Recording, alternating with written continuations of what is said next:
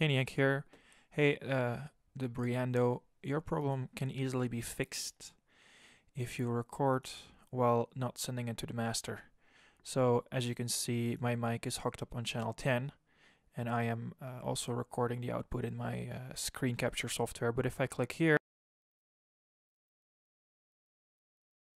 so now you couldn't hear me anymore, but you could still see it there. So if we would record now, so let's do that. Let's have the playlist here.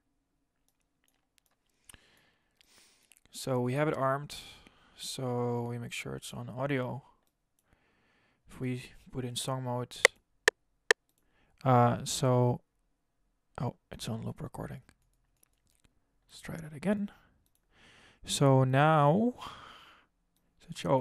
now it has disarmed. Oh, this is my settings from last time. I have it on auto. There we go. So now you can see that what I'm saying here, the waveform is showing up, but I'm also hearing myself.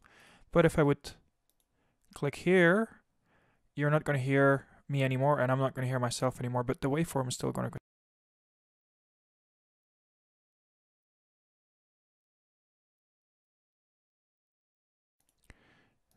So let's listen to what I said. I'm still talking, and I'm saying these things that you cannot hear, but they're still in there.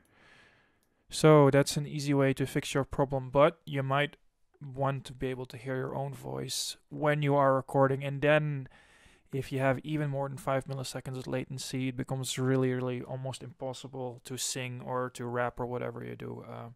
In fact, if you play back somebody's voice with like 100 millisecond delay, they will start to stutter.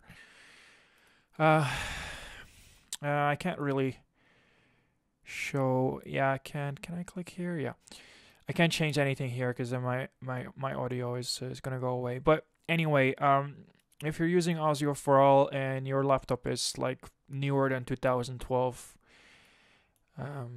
well, right now my latency is 6 milliseconds, but I can go lower. But yeah, that can quite cause some issues. But there are ways to work around that.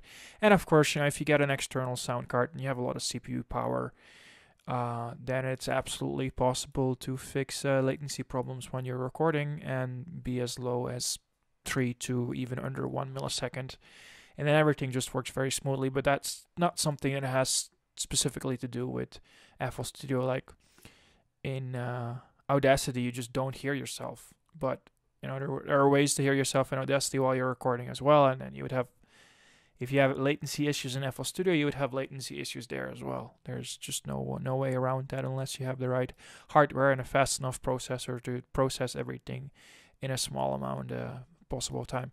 But anyway, yeah. So just don't send it to the master. There's other ways of doing it as well.